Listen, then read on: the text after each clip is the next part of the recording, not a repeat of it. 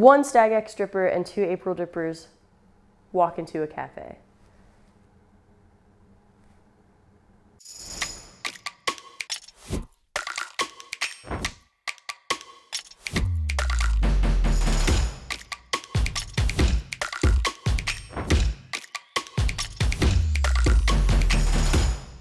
Hello, fellow coffee lovers everywhere, and people of the internet. My name is Haley. I am your local resident. If you're local, you're resident. I'll figure it out one day. I'm your local Q grader coming at you live from San Francisco, California, our San Francisco storefront and playground in the Pink Room studio. Here to talk to you about an international drop today, a longtime partner of ours who we're stoked to work with again, all the way from Copenhagen, April Coffee, the one and only.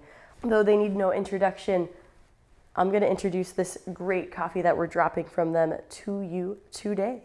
We're stoked on this Ethiopia Meti that we have from April. It's a washed Ethiopia, super clean, lots of white florals, jasmine-ish, like citrus blossom, some berries in there, some honeysuckle, just really, really clean, some citrus.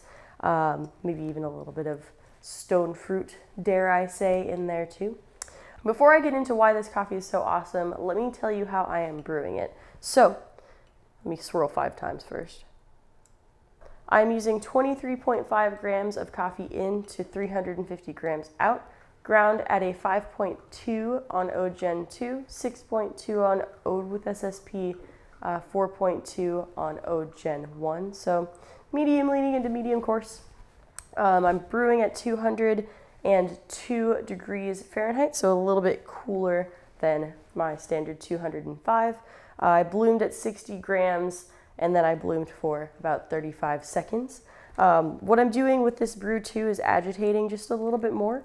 Just push a little bit more out of this coffee. So I'm going to agitate 5 gentle swirls, not vigorous swirls, after every pour whenever the water level is down low enough so that I'm not splashing water over the sides, because though some folks may like coffee grounds in their coffee, aka cowboy coffee, I'm not really super keen on the texture of that. So do your own thing, choose your own adventure, but if you don't like coffee grounds in your coffee, wait until the water level decreases a little bit before you swirl.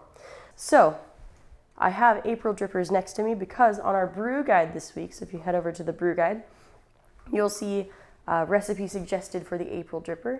It's a super cool dripper. I brewed with the glass one, which I have right here, and the glass one comes with a sweet little collar to set on whatever mug you're brewing on.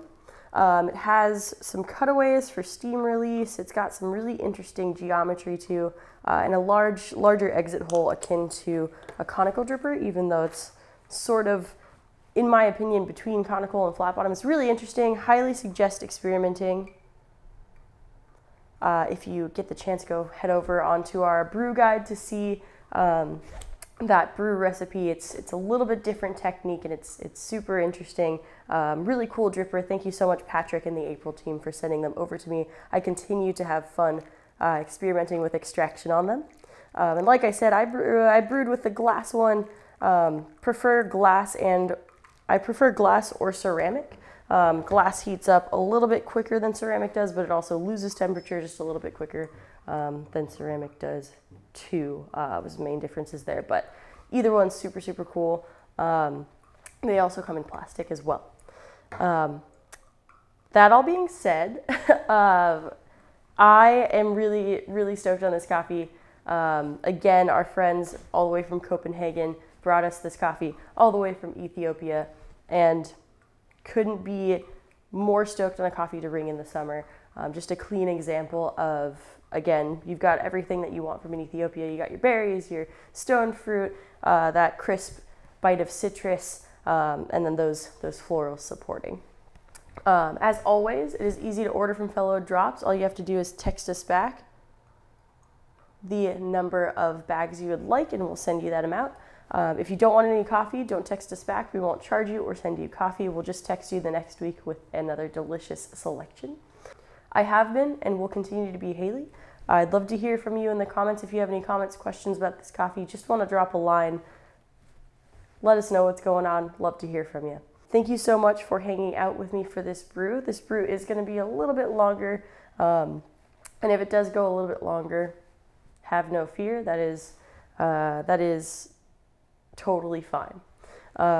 Thank you again for joining me, y'all, and I will see you next week for another brew guide video. And remember to go check out the brew guide, the brew guide on our site for that April dripper recipe and also espresso suggestions.